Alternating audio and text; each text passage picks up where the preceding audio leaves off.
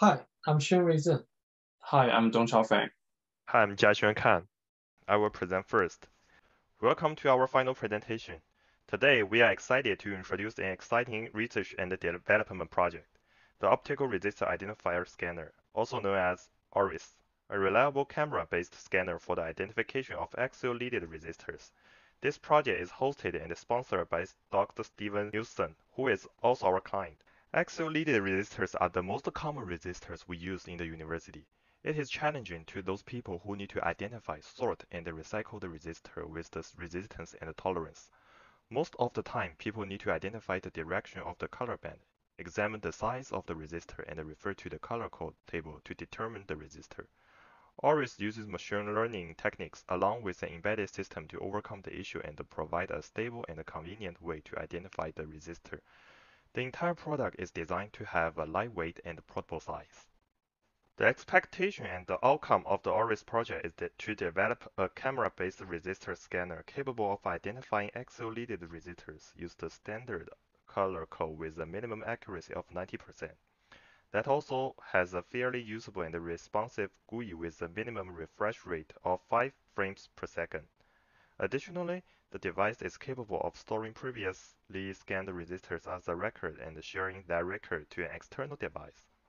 The ORIS will ideally be used in many scenarios, such as the electrical lab in the university, your personal workstation at home, and other situations where you need to know the specification of the resistors rapidly.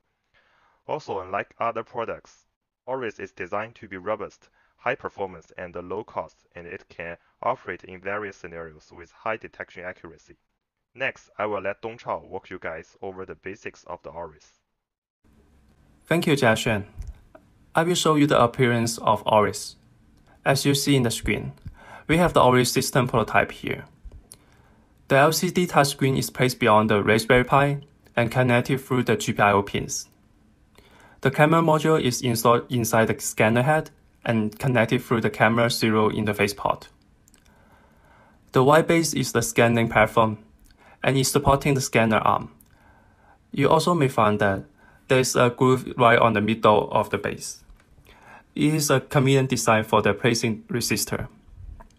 The scanner head is pre-aligned to the groove, and it can reduce the time to align the resistor to the scanner head while scanning. The scanner arm is 360 degrees adjustable. Now, we look at the graphic user interface of ORIS. We have the live video stream windows for the detection response and 2 control buttons for further functions. Inside the configuration menu, we can switch on and off for the record sharing HTTP server, and we can choose to clean up the previous record if necessary. After the success of detecting the resistor, we will have 2 options on the edge. We can choose either to save the detection result and continue to scan the next resistor, or just continue without saving. Next, I will show you the usage of ORIS. ORIS can be used in many scenarios. For example, I need to build a circuitry for the project with some resistors.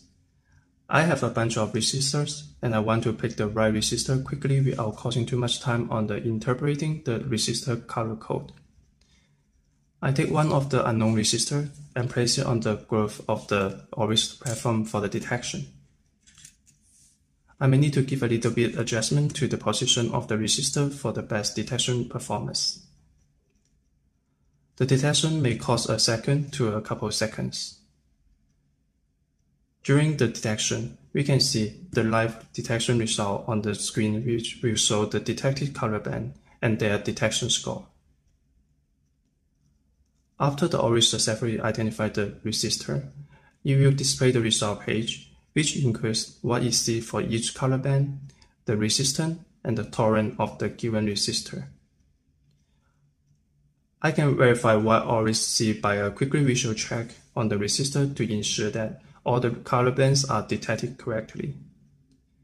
Now, I can choose whether to save the detection result for the further retrieval or just continue to the next scan. In this case, we can see the ORIS correctly recognizes all the color bands on the resistor and gives us the right result. Now, if the resistor is placed incorrectly on the platform. The Oris still attempts to interpret the resistor, but after it has acquired all the color bands, it will find out that the resistor is invalid and notify the user.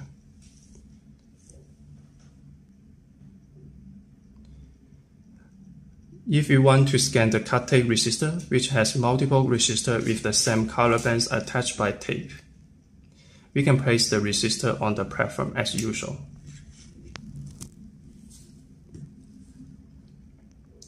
We can see the Oris correctly recognizes all the color bands on the resistor and give us the right result.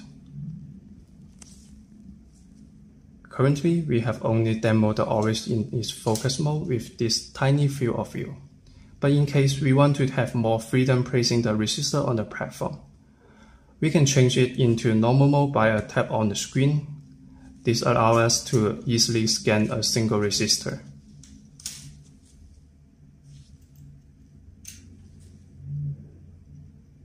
Next, Xuanrui will demonstrate additional functionalities of the Oris to you. Thank you, Dongchao. Now we will see if the system is able to detect the resistor correctly in a more complex environment. For example, when the environment has low intensity light or some other interference. Here, we will simulate a low light environment by covering up the Oris's camera. Now we place the resistor on the platform as usual. We can see the Oris system is trying to detect the resistor bands. Due to the poor light source in the room, the Oris is struggling to identify the color bands. However, as we can see, after some attempts, the Oris still successfully acquired the correct resistor color bands and produced the right result. So far, we have tested different resistors, got the result, and that is it. But what if I can memorize the resistors previously scanned? Here's what the record sharing HTTP server becomes handy. Here, I will use the configuration menu to clean up the history to just give us a fresh starting ground. Then, I will scan a couple resistors, obtain the result, and save it into the system. Let's scan 4 resistors.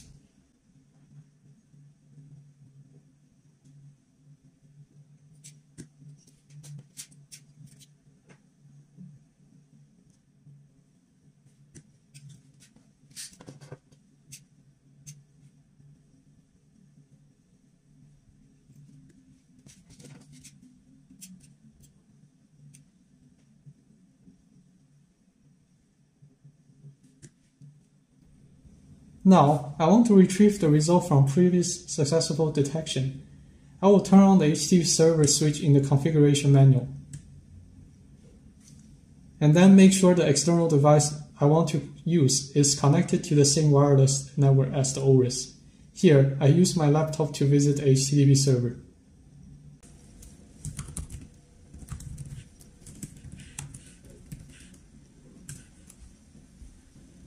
As you can see, the history of successful detection results is shown on the page. I can read the resistance and tolerance of the resistors I just scanned. Also, I can check the detection screenshot, which is what Oris sees and recognizes in the system.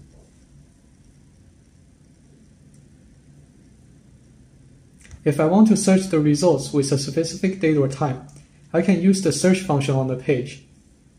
For example, if I need to search the resistors I scanned at 3:56 today, I can use search and enter 3:56 in the 24-hour format. And then I'll be able to obtain the resistor scan at that time. If I need to scan further for resistor scan on April 3rd, which is the only ones we got, we can enter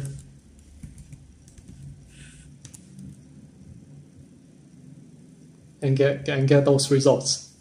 If we need to return to the home page, we can do an empty search, which will get us to the initial page with all the detection results again.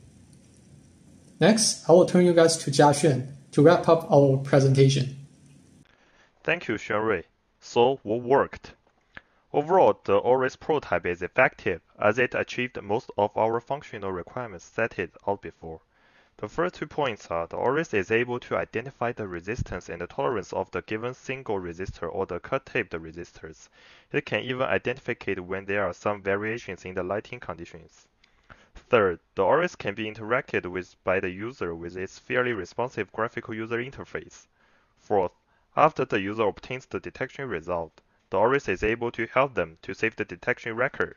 Hence, the user can retrieve the record by using an external device in the future. Last but not the least, the final size of the ORIS successfully meets the requirement, which is less than 30 × 30 × 30 cubic centimeters. Now let's see what didn't work. The ORIS prototype satisfies all the functional requirements, but some performance requirements still need further improvement. First, the current identification accuracy is about 80%, which is lower than our performance requirement of at least 90% under a well-lit environment. The ORIS prototype is able to scan the resistor with a clear color band, but it may return the wrong identification result when the resistor's color bands are tiny, or when the surrounding lighting condition is very limited or with some interference. Second, the current GUI could only achieve on average 4.1 frames per second in terms of video streaming and displaying the detection results, which is lower than our performance requirement of at least 5 frames per second. This is likely due to our use of Python, which is a high-level programming language that gives us very little control over its memory access and peripheral IOs. Third, the current user experience of the ORIS is limited by the heavily text-based GUI. Fourth, the ORIS failed to meet the power consumption constraint, which is no more than 5 watts. The current ORIS prototype power consumption is estimated to be 12.5 to 15 watts. This is likely due to us running heavy machine learning inference on the RPi, and a customized circuit board will be helpful towards solving this issue by removing other unnecessary components on the RPi. Finally, the ORIS prototype failed to meet the initial cost constraint, which is no more than $100, as its initial cost is $130 for the current prototype. Again, a customized circuit board can be designed and developed to lower the cost of the ORIS to solve this issue. Next, let's move on to future work. For future work, we will focus on how to improve the accuracy, performance, and the user experience of the ORIS system. Since our identification accuracy does not achieve 90%, therefore, we should increase identification accuracy by improving the object detection model to improve color band recognition. We can increase the size of the training dataset to include a large variety of resistors and different surrounding environments, so that the model can learn the appearance of different color bands on differently made resistors under different lighting conditions. By that time, training configurations should be further tuned for the corresponding scenarios. Besides accuracy, we also need to improve the GUI performance. In order to meet a refresh rate of 5 frames per second on the GUI of the current ORIS, we can add a machine learning accelerator, such as Coral USB accelerator, so that the inferencing workload can be shifted from the processor on the RPi to the external accelerator.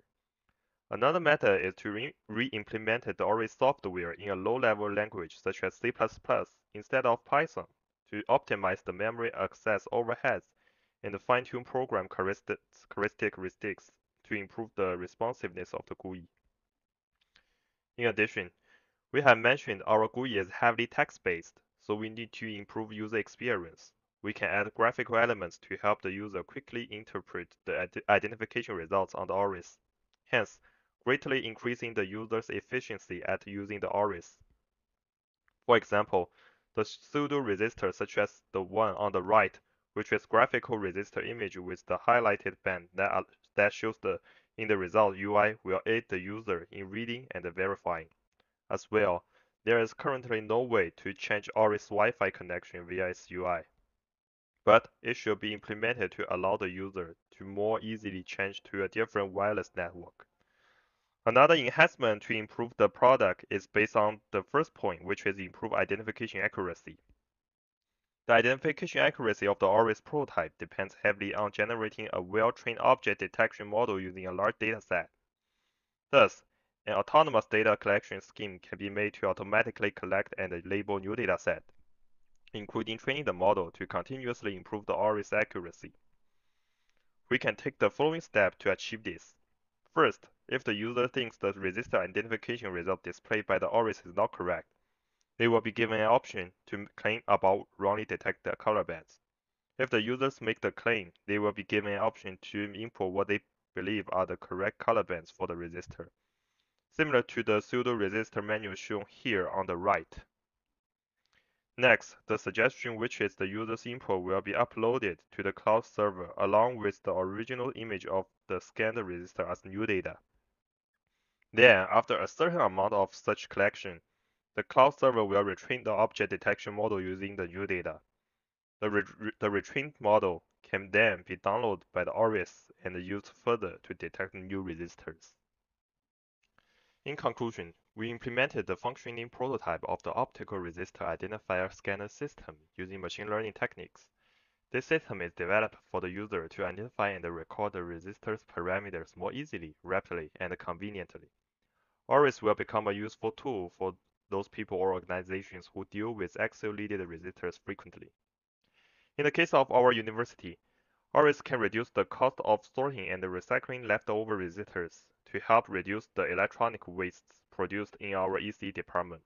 Nevertheless, the current ORIS prototype is not free of issues and still needs more future work to be done to reach a product-ready stage. At the end, we want to thank Dr. Steven Knudsen, our client, for providing the detail and guidance for the ORIS project, Raju and Steven for continuously support and advising on carrying out the project, and Steve for supporting us with the necessary equipment. We hope you enjoyed our final capstone presentation. Thank you for attending. We will now host the Q&A session.